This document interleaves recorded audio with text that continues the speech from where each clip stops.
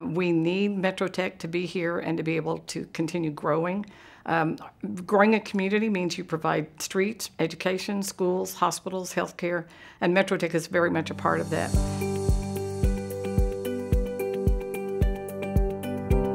Like other Oklahoma public schools, funding cuts from the state have prevented MetroTech from expanding programming and being able to meet the demands of growing careers such as health careers and STEM education.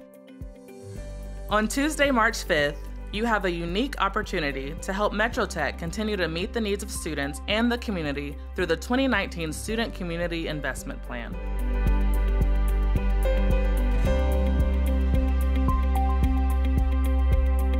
Finding skilled people that have the ability to grow to the point where they can become certified as a caregiver in an eye care setting is difficult to find.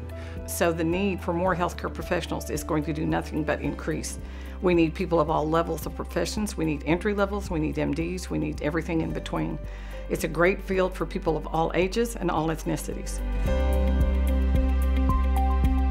Benefits from the 2019 Student Community Investment Plan include expanding the employee pipeline for healthcare employers, growth of the programs, and expanded partnership opportunities within the healthcare industry.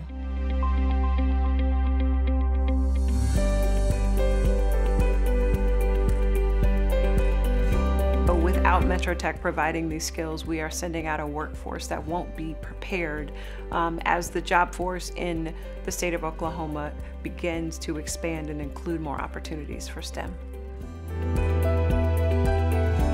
Benefits from the 2019 Student Community Investment Plan include updated facilities allow for growth of the STEM program and the ability to grow partnerships in the STEM field.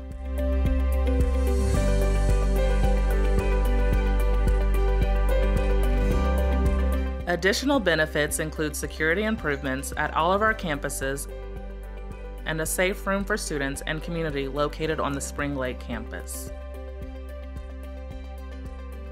Our community and students are worth the investment.